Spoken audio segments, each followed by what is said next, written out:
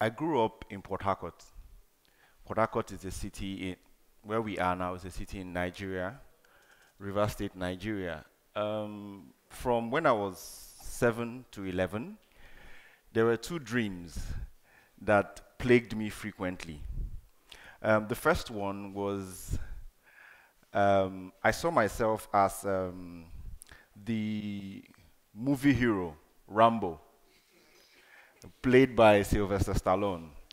And well, if you grew up in the 80s, Rambo is the equivalent of what Dwayne The Rock is to those of us who are, seeing things now. So I'd see myself, carry out Rambo-like feats where I walk into a military barracks and I will kill everybody and I will walk out saving some people I don't know because, it was a cool dream to have. Now, the second kind of dream I had was also more frequent. That dream was, for some reason, I'll be walking on the road and I'll run into a bag of money forgotten by an anonymous person containing lots of dollars. And the dream gets interesting from there because I'll now start spending. I'll start buying houses, I'll start buying cars. Don't forget, I was 11. So in my mind, in an 11-year-old with cars and houses and stuff. I used to think I was a freak for having some of those dreams, but I have learned that many of us still have those kind of dreams till date. And I can prove it to you with this one single phrase, 30 billion for the account. 30 billion naira, it's from a song by Davido, who is one of Nigeria's best musical artists. 30 billion naira is about $81 million. We all have our own 30 billion naira account dreams till date. So I guess I'm not the only freak here. But the mistake is this. We assume that from the minute we start whatever endeavor we are involved in, that our 30 million naira dream is right in front of us. Unfortunately, that's not the reality. And I would like to use my story and my journey and that of a farmer, or a group of farmers, to tell you how you can bring your 30 million naira dream to life. Okay?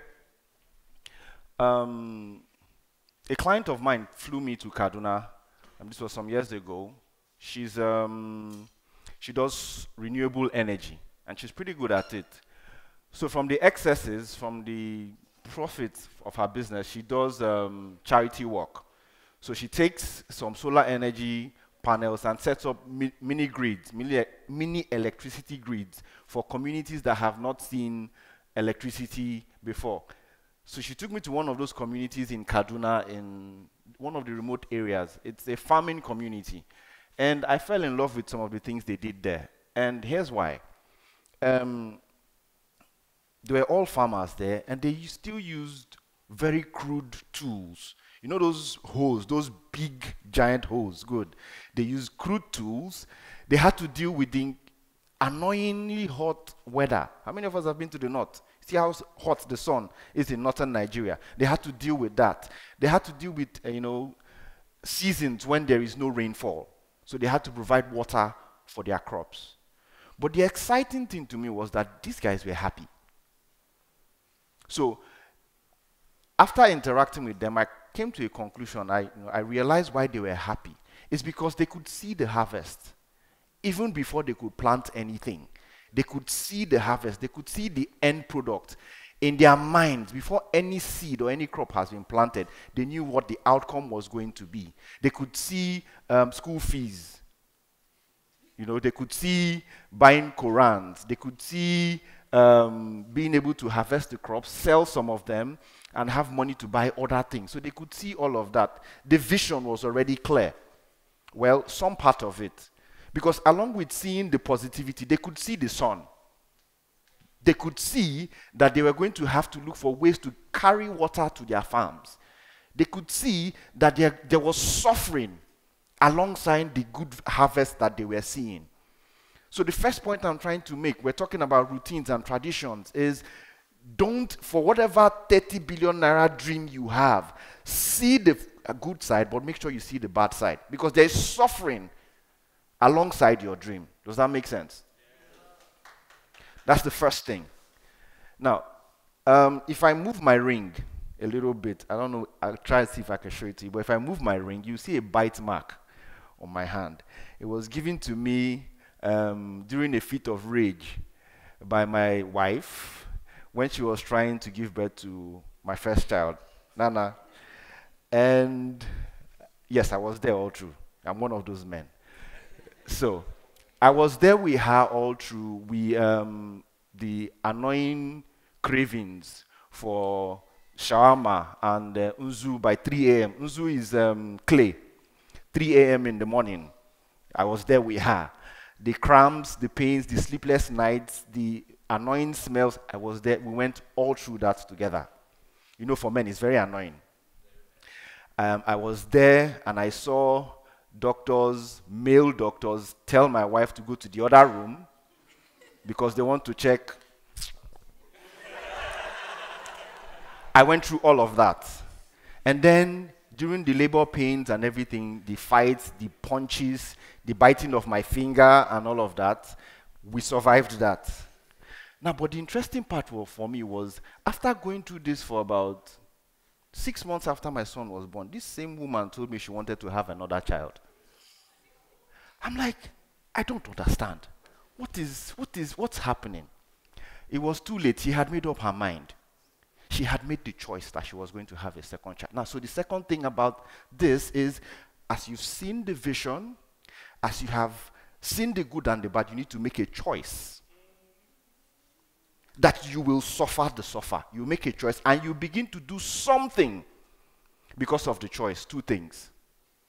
So you choose the vision, you see the vision, you choose that you will go through the vision, and then you take action alongside your vision. Are we making progress? I remember I've been consulting for quite some time. I've been close to a decade, but as a company, Excel and Grace Consulting is about 6 years old. And when we started consulting, things were good for our country.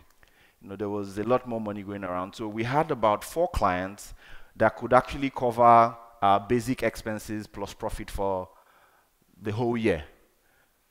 It was good enough. Okay, so but something happened along the line. We had a change in our politics. And along with the change in politics came a change in economy. And usually what happens with those changes is the first casualties are usually consultants. So we found ourselves from having this volume of revenue to no revenue. It wasn't funny. So these are people who had, the money was coming in large chunks, and now there was no money coming in. So we had 2 choices to make.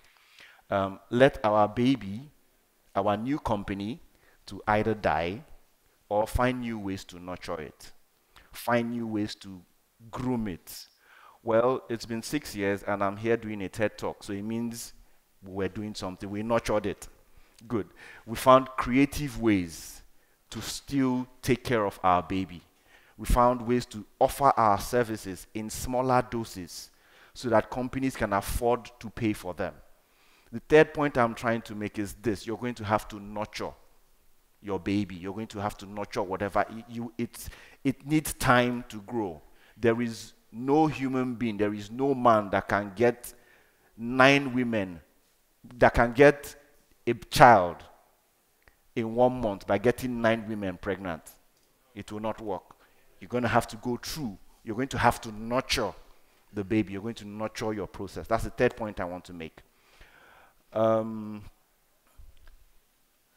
fourth point I'd like to make is this. 2 farmers, still in that community, 2 farmers.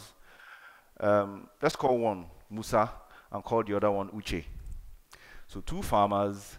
Uche is more hardworking than Musa. Musa is just a very carefree farmer.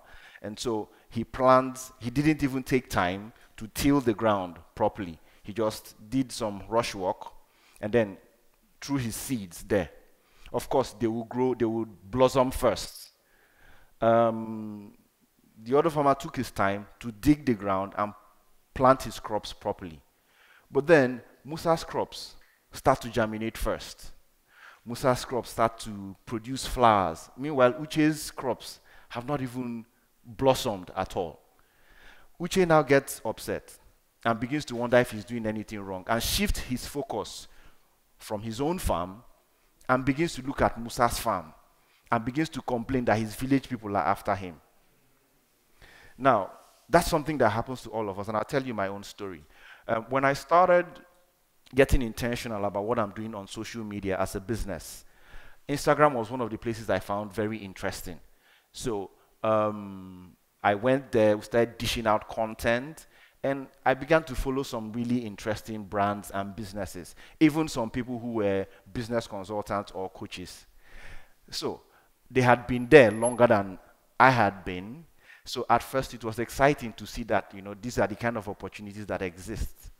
But after some time, I began to notice that, hey, these guys are really way ahead of me. And they were doing things that made me feel like I wasn't even trying at all. So I realized that I'll wake up some mornings, see somebody's post, and my whole day is ruined. The person doesn't even know that I exist. My whole day is gone. The person didn't do, it wasn't intentional, but I just scrolled through Instagram and I look at it and I'm like, I'm not even doing anything. Now, after I had gone through that depression for about a month or two, I actually woke up one morning and said, look, I need to do something differently. Guess what I did?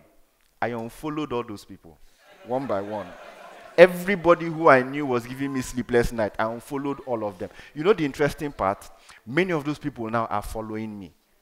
Why? Because I stopped looking at what they were doing and paid attention to my own hustle. I paid attention to what I was doing. So the fourth thing is this: you're going to have to focus on the work you need to do. There's no point looking around, looking to the left, looking to the right. Keep your attention on where you are working. Pursue where you're going to. Keep your focus. So you need to see it, the good and the bad. You need to choose it. You need to do it. That's take action. You need to nurture it. And then you need to keep your focus on it. Thank you very much.